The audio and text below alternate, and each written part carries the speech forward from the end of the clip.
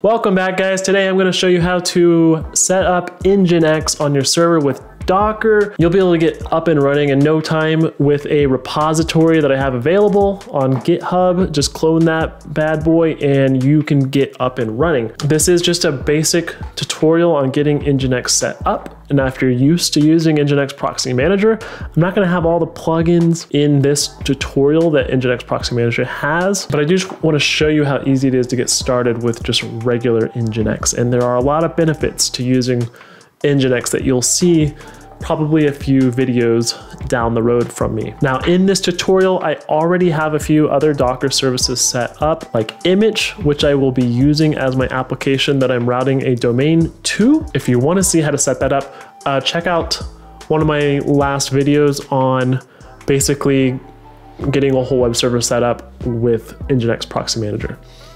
And then come back here. Okay, let's get started. So right now, guys, I have a domain, imich.wildebeestmedia.com, pointing to the IP address of my server on my local network. So I'm using Cloudflared Tunnel. If you're not familiar with that, make sure you watch my local HTTPS video. I might reference that a couple times in this video. Now, currently I am actually going off of that previous video and I have Nginx Proxy Manager running.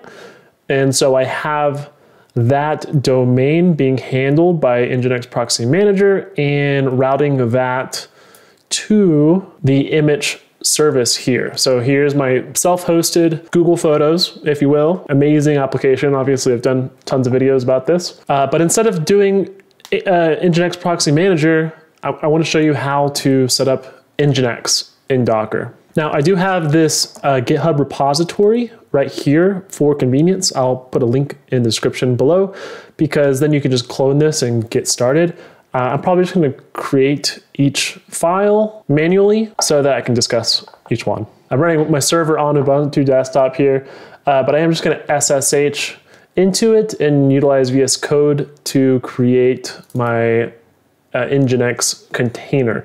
Now, if you're not familiar with how to set up VS Code to a remote server, make sure to watch my video on how to do that. So currently I have Nginx Proxy Manager in a folder, and I will just show you what this looks like on the desktop here. So I have my home and then Docker, and then I have a folder for each docker-compose file, essentially.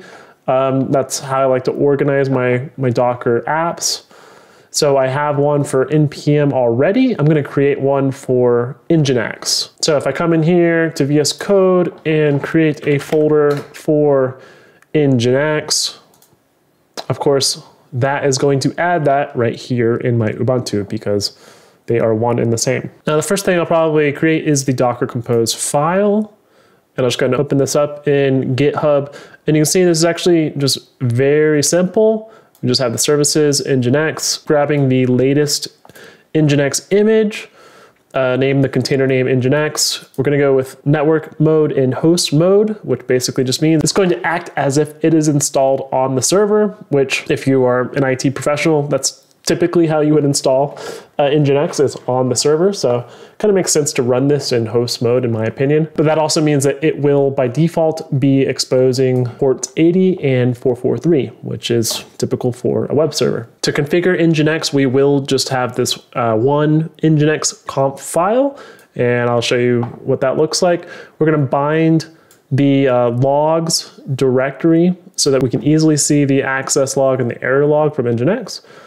And then we're also going to create a conf.d folder in which we can put reusable conf files. And I'll show you why that is just so nice to use with Nginx. So let's go ahead and I'm just going to copy the file. And then within Nginx, we're going to create a docker-compose.yml file and paste that into it and save that. Okay, so we have our Docker Compose file. Now let's create the Nginx conf file. So new file, nginx.conf. Go back to GitHub here. Let's just take a look at the conf file. So I'm gonna copy this and paste this. Okay, so This is kind of just a basic Nginx configuration. I've put comments on each of these statements just to kind of explicitly state what it is for, but the portion that we're most concerned about is the HTTP block here and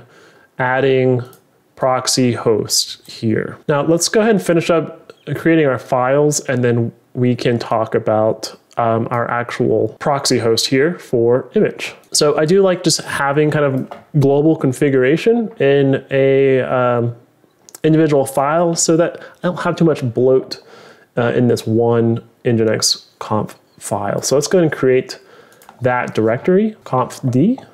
I'll look at that in GitHub, and then you can see I have a few files in here, global.conf, and then a couple real IP confs that I'll show you how to use for if you're using Cloudflare Proxy or Cloudflare Tunnel, and then a websocket.conf that's needed for Immich to work. So let's look at that global conf, and let's just copy that and create that file and then paste. Now these are all just kind of standard Nginx headers that you would set and just typical security settings, such as allowing only secure TLS versions. So TLS version 1.2 and 1.3. So let's go ahead and save that. Next file I'll grab is this real IP from Cloudflare Tunnel, and I'll show you why we are getting this. Okay, copy, paste. So this is just a convenient conf file that can be added if you're using Cloudflare Tunnel running in a Docker container, because in your Nginx logs,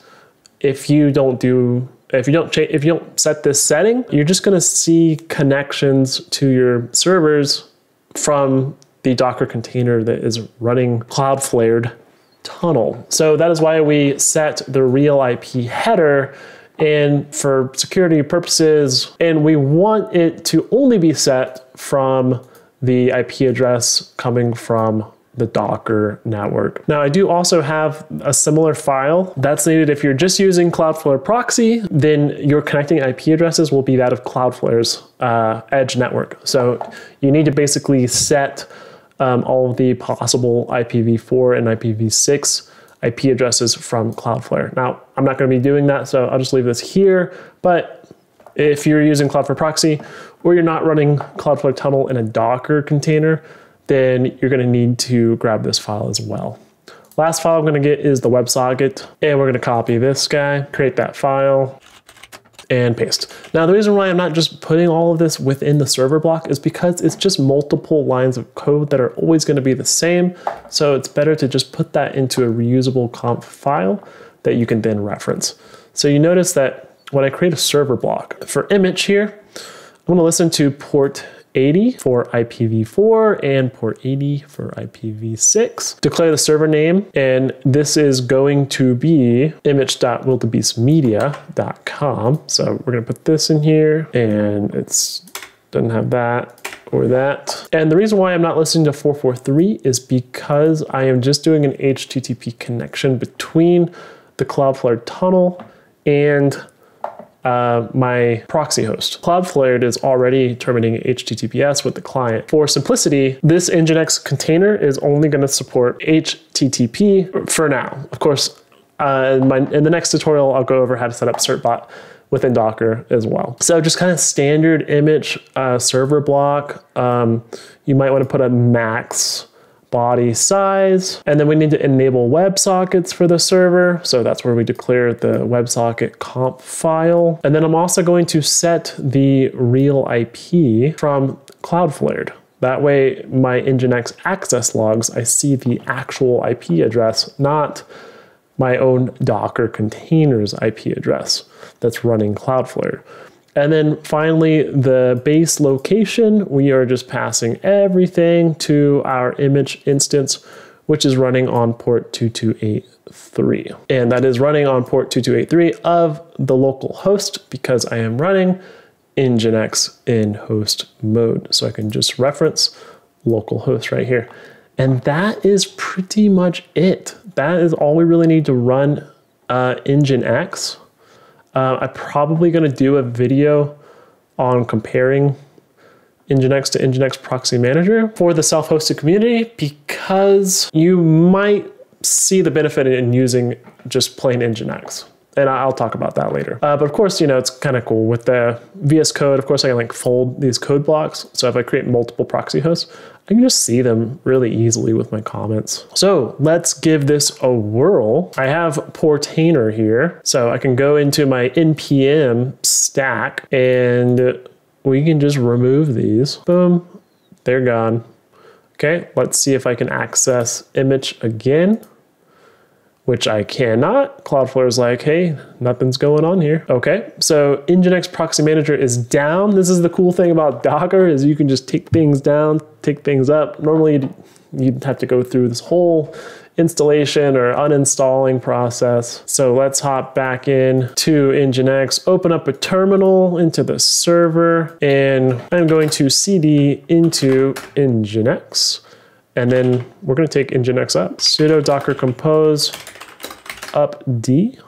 First, let's just check the status. So we can do sudo docker ps, and we can see that Nginx latest is up and running. That's good. Okay, let's see if we can come in here and refresh.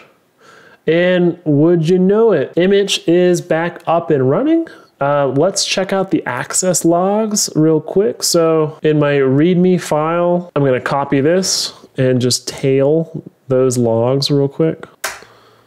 Okay, and it looks like I am actually still getting the Docker IP address of my Cloudflared IP, so I didn't quite cover that. This might be a different IP based on your Docker container, and you could consider running Cloudflared with a static IP address. But let's just duplicate this guy and throw in a 2.1.